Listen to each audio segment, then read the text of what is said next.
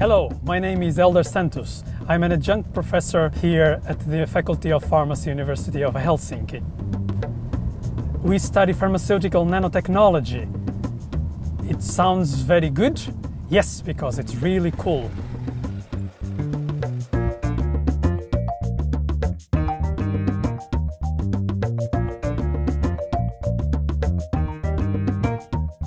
Of course, nano means very small.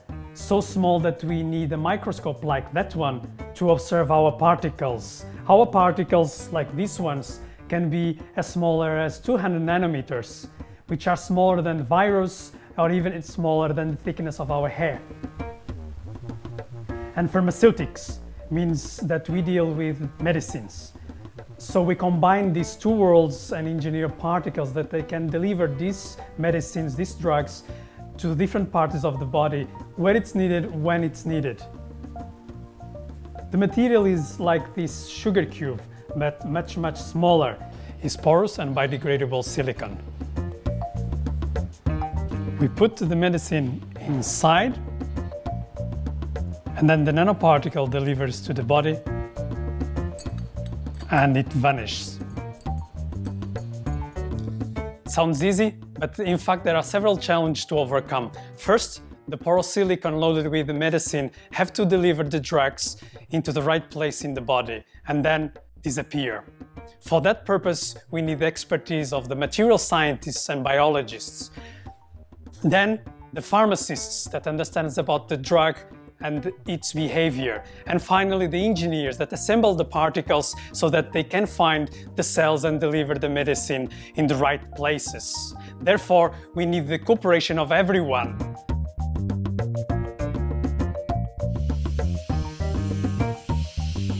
In fact, this technique can be quite revolutionary, because in the future we could produce personalized medicine that can be used to reduce the side effects of current drugs. We could use also less drugs and tailor-made those individually. I hope that one day we could just go to the pharmacy and they could provide the medicines based on the nanotechnologies we are developing now. I am in fact a chemist. Then I became interested in more physical chemistry and I came to Finland in 2003, where I doctorated in chemical engineering. Thereafter, I became more interested on the application of my research to the biomedicine. Currently, I am the head of the Pharmaceutical Nanotechnology and Chemical Microsystem Research Unit that is called NAMI. And so I don't have so much time to be in the lab myself anymore. However, I like very much to lead my own research group and having a lot of meetings during the day.